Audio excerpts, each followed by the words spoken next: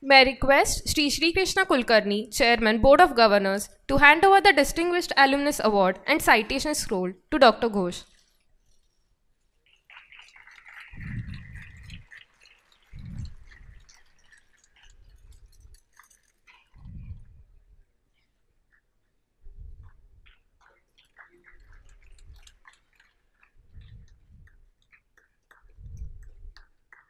Thank you, sir. May I request Professor Nandini Roy to come on stage and read the citation for Dr. Ghosh.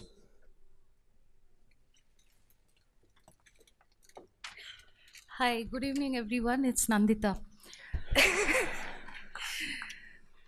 We take immense pleasure today in honoring Dr. Anindya Ghose, an alumnus of the 33rd batch of IIM Calcutta, for his exceptional contributions to the field of academia through teaching and research.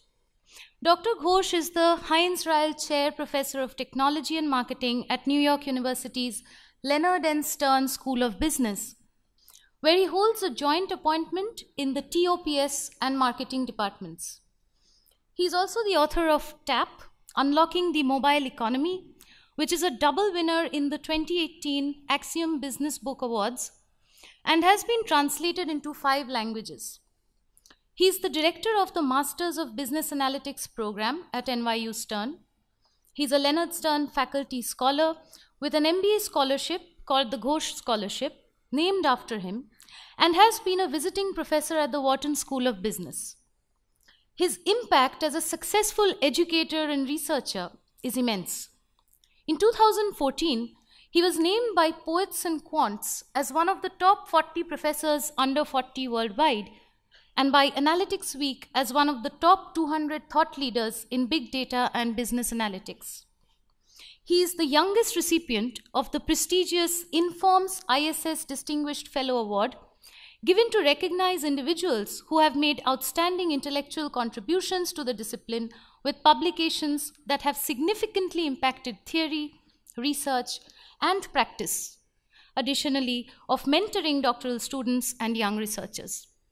In 2017, he was recognized by Thinkers 50 as one of the top management thinkers globally, most likely to shape the future of how organizations are managed and led in the next generation. Thinkers 50 also bestowed the Distinguished Achievement Award nomination for digital thinking in 2017. In 2019, he was recognized by the Web of Science Citation Index in the top 1% of researchers selected for their significant influence in their fields over 10 years, from 2008 to 2018. He also received the NYU Stern Distinguished Teaching Award in 2019. In 2020, he was recognized by the Informs Information Systems Society with the inaugural Practical Impacts Award. This award honors business school academics who have profoundly influenced practitioners, managers, executives, and policymakers using their academic research. In 2021, he was named as a top 10 business influencer, along with Elon Musk, Mark Cuban, Sheryl Sandberg, and a few others by the University of Florida.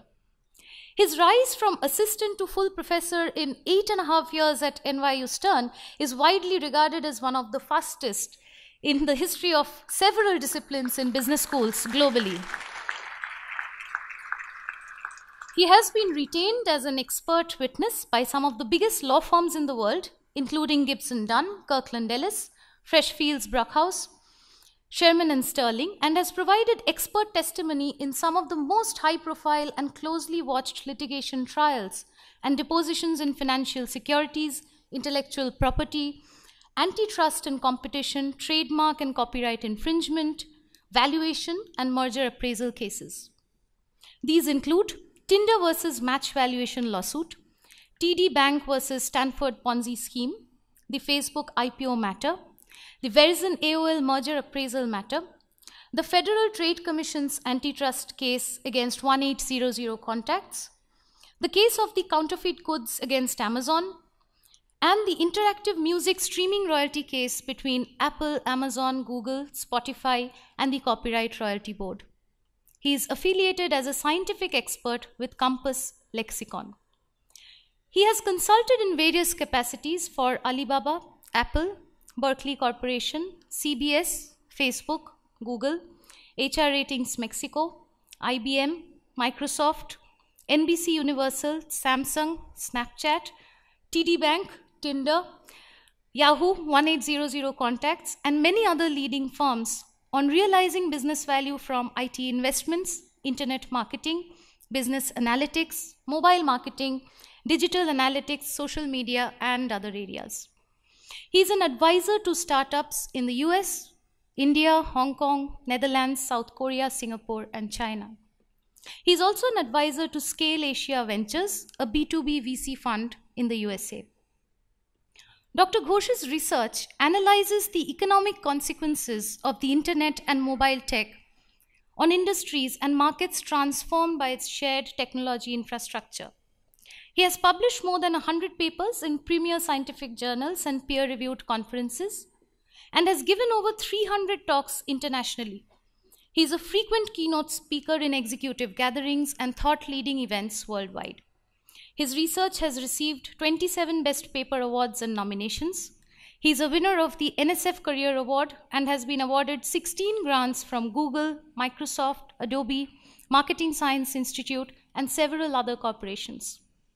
He has directly advised or mentored more than 30 PhD students and postdocs who have now become professors.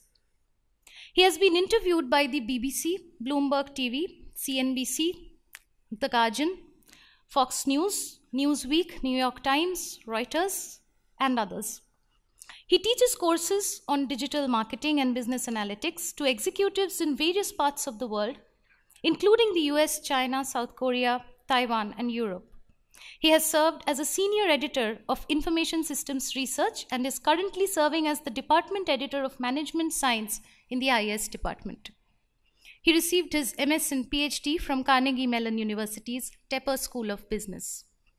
Also, he is an avid high-altitude mountaineer and has climbed in 5 continents. We acknowledge Dr. Ghosh's significant achievements as a scholar with enormous pride and bestow upon him the Institute's highest honor for its alumni, the Distinguished Alumni Award, given this 14th day of November 2022.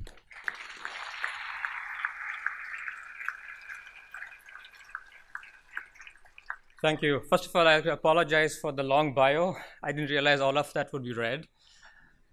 I'd like to start by thanking the selection committee at IIM Calcutta for this absolutely huge award. I'm truly humbled, honored, delighted. I'd also like to thank my batchmates who have nominated me. Some of you are actually here, Prashant, Pankaj, Ritesh.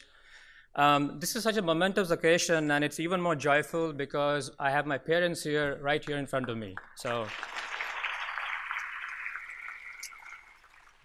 and there are 2 other people who I would have loved for them to be here, my daughter and my wife. But when I asked my daughter that, would you be willing to come from New York to Calcutta for this event, she told me, but Daddy, I don't want to miss school. So they're not here, but needless to say, I owe a deep sense of gratitude to all of them, especially to my wife, who has been a rock and a pillar in my life, and she has been instrumental in, pretty much every success I've had so far. I was asked by Professor Thakur to offer a few remarks, and I figured maybe I'll share a few tidbits about myself, especially because many of you young folks in the room, I can share something that I've learned from. So IIM Calcutta was, absolutely and enormously instrumental in my life in a variety of ways. First, of course, from the professors, I learned a lot. But there were 2 reasons that it really shaped my life. First, it taught me that by no means was I the smartest person in the room. And second, it also taught me that by no means was I the most charismatic person in the room. Okay? And the reason this is helpful is because as I started thinking about my career, I realized these 2 facets of exposure through IIM Calcutta are going to pave the way for what is yet to come. Okay? So let me make a confession. I am a big fan of movies. As you know, many people watch movies for entertainment. I actually watch it for some learning as well. So in the movie Gladiator, when the Roman Emperor Marcus Aurelius told his own son, Commodus, that he's not going to be the emperor of Rome because he doesn't have the virtues that Marcus Aurelius believed are important, which is fortitude, patience, and wisdom, Commodus told his father, but father, I have other virtues. I have ambition, I have resourcefulness, and I have grit. And so what that movie taught me is that, everybody's path to success is different, whatever that metric of definition is, right? So to me, my sort of recipe or formula for getting to where I was realizing way back early in IIM Calcutta that I will have two handicaps. I'm not going to be the most smartest or intelligent person in the room. I'm not the most charismatic leader in the room. So I have to overcome those two handicaps with other virtues. And I realized that often boiled down to an old-fashioned burning the midnight oil, which is diligence. So pretty much everything that I've done in my life has been based on this formula that 95% of that is diligence, which is working hard, and everything else is 5%. By no means is that the only formula. This is what's worked for me. Everybody has their own path. The other thing that I've also learned along the way, which again I'm taking the liberty to share, given that there are many, many young minds in the room, is not to conflate talent with luck. Okay? Many of you will go on to do phenomenal things in your life and your career. Okay? But at every step, when you achieve your milestones, it might be helpful for you to remember that luck and randomness has an important role, and it's not all talent and skill. The reason that's important, at least the reason it was important for me, is because when you realize and accept that fact, which is not to conflict skill with luck, it teaches you two things. First of all, it teaches you gratitude. For anything and everything that you have, you learn to be grateful because you realize it's not all because of you, not by any means. Okay? And second, it prevents you from being complacent. Okay? Even though you might be achieving some of the highest pinnacles of your career, it's a good idea to remember Steve Jobs' formula, which is, stay hungry, stay foolish. So every time you sort of decide and you realize that there are many things that will happen to you, not just because of your own skill or talent, it at least has helped me in my journey so far. The last thing I will say is, again, in the interest of keeping in mind what I've learned from IIM Calcutta and what many of you young people will actually also, go through is, don't judge a book by its cover. So when I joined IIM Calcutta, I was not from one of the elite Indian colleges. I went to a fairly, let's say, ordinary engineering institution. I did not come from the IITs or the BITS, Pilanis, and so on. But initially, while that was a bit of a shock because I was surrounded by uber smart people from some of these elite Indian colleges, I realized that, again, if I fall back on those two traits that I realized about myself, which is ambition, drive, tenacity, perseverance, discipline, and a work ethic, you can actually overcome whatever hurdles society puts in front of you. Okay?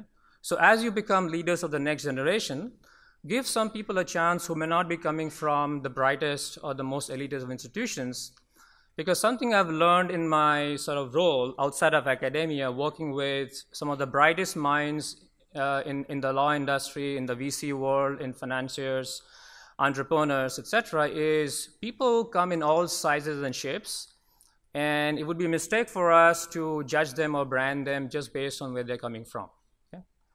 So with that, again, I'd like to thank IIM Calcutta, express my deep, deep gratitude for this enormous recognition. Again, thank you to everyone else who's here. Thank you to my friends who've flown from all over the country. Thank you to my parents. And thank you again for being here.